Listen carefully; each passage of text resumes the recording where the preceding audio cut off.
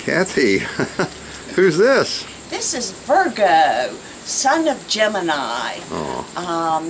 He came in as a kitten with his mother, Gemini, that Gemini has been adopted. He was adopted as a kitten and ended up in Georgia, where the people gave him up and turned him into a shelter up there. But because we microchip our animals, the shelter microchipped him and found out he was one of ours. So we hopped in the truck and off to Georgia we went to pick him up and bring him home. He is a lovely, lovely cat. He's still pretty much of a kitten. He's less than a year old.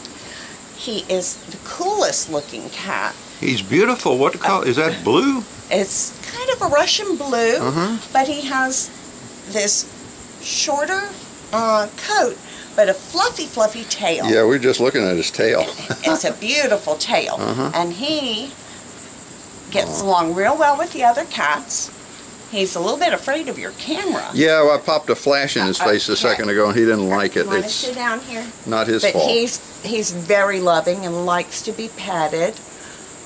He's a good guy. He gets along and loves to play with the kittens that come through.